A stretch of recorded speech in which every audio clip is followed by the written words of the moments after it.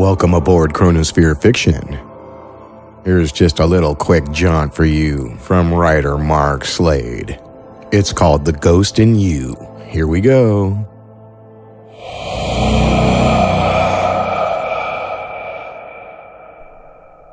I didn't think you'd come. Oh, darling. How could I stay away? I don't know what I'd do without you. I do. Why, you'd wither away. Kieth still doesn't know about us. Does it really matter by now? Well, of course it does. Kieth is not going to let me go. Oh, God, please. You know damn well you are the one keeping him here. Fran, please, darling. Let's not fight. We only have a short time together each day. I know. I know. But you do realize you have to be the one to rid yourself of Kieth. I know. Believe it or not, he has a sweet side to him. Oh, darling, please. Kieth Ballbreaker Barrett has a sweet side to him. Tell me, when does he show it, Gail, love? After he's burned a cigarette on the arm of a hooker who hasn't given him his share? How about when old man Jessup hasn't paid Kieth for protection on the bread shop?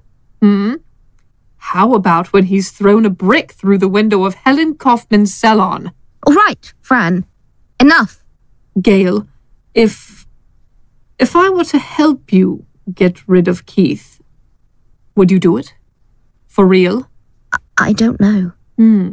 What if it meant losing me? What do you mean? If you choose Kieth, I don't think I'd want to be with you anymore. Especially as a side piece. Fran, you are not a side piece. Well, this started as friends. Then it became a one-night stand. After that, I was once a month. Then just on Thursdays. Now you're permanent. Really?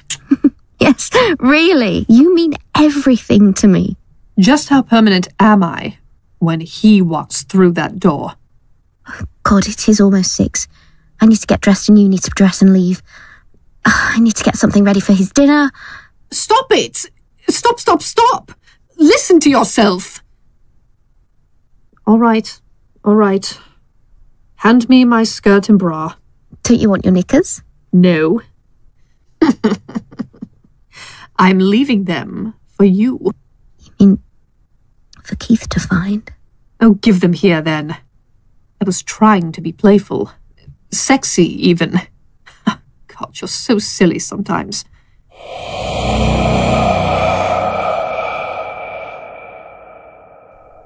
Gail! Where are you, girl? I'm in the kitchen, darling. What in the bloody hell are you doing in here? You know you can't cook. Get off, you bastard. You know I can cook. Look at the pouch in your midsection. That ain't no pouch, baby. At midnight it turns into... Yeah, you always say that.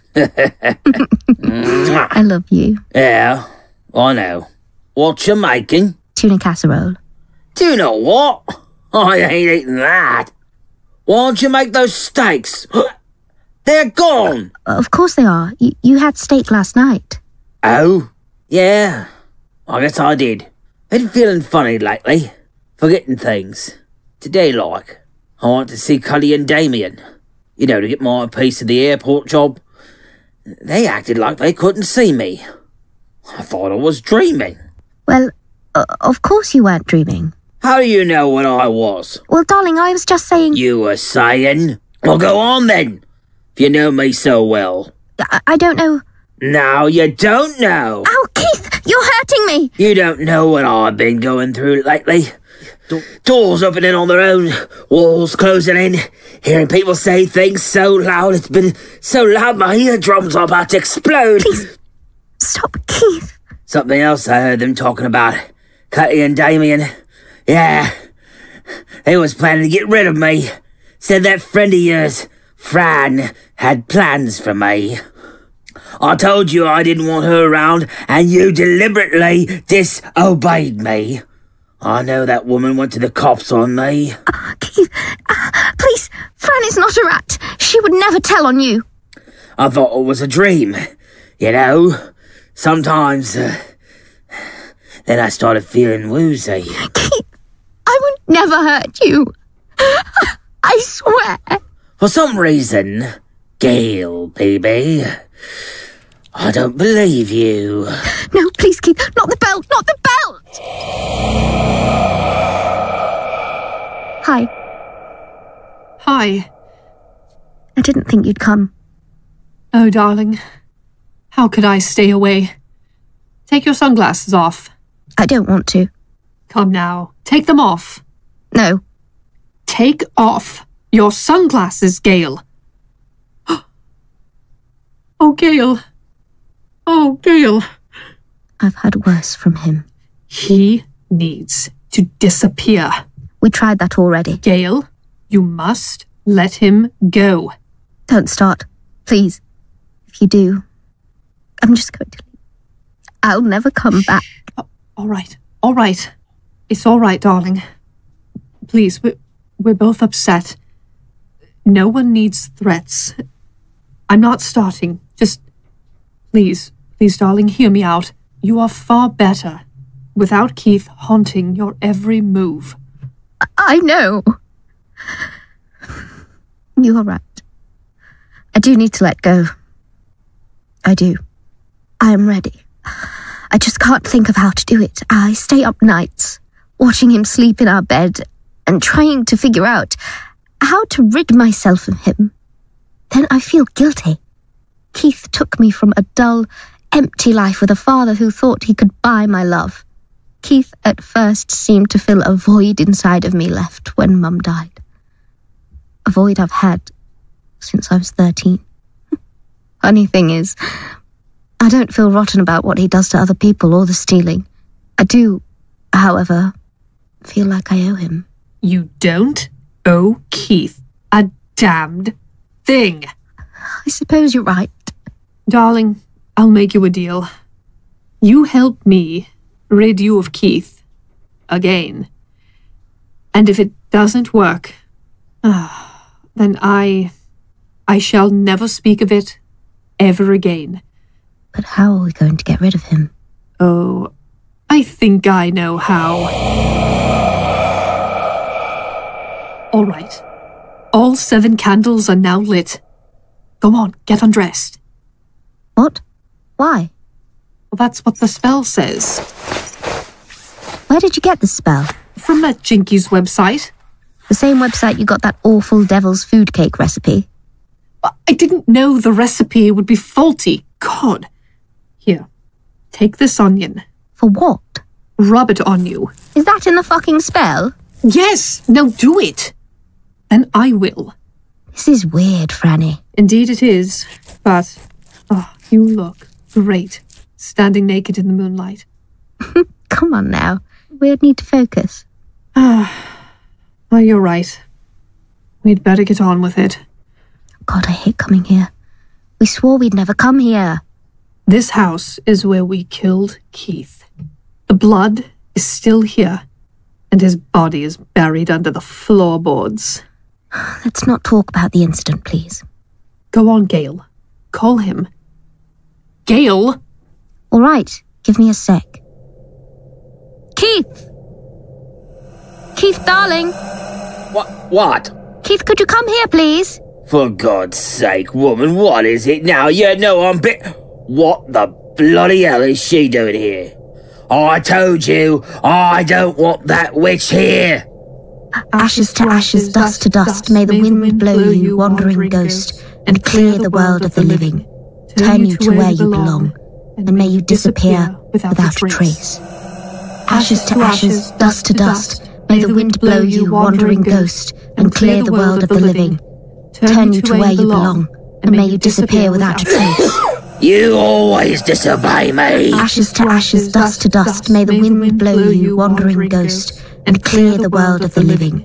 Turn you to where you belong, and may you disappear without a trace. I know you're behind this, you witch! Ashes to ashes, dust to dust, may the wind blow you, wandering ghost. I'll kill you!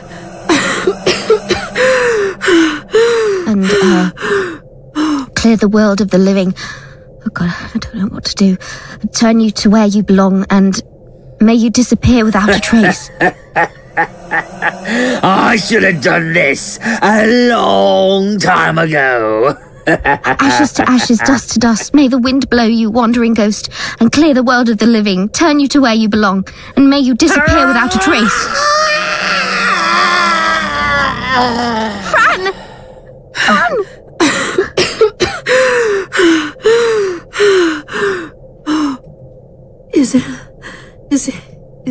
Is he gone? Oh, Franny, I thought I lost you. Did it work? Is he gone, Gail? Yes, it worked. Oh, do you really mean it? I feel so relieved. Yes. I'm so glad, darling.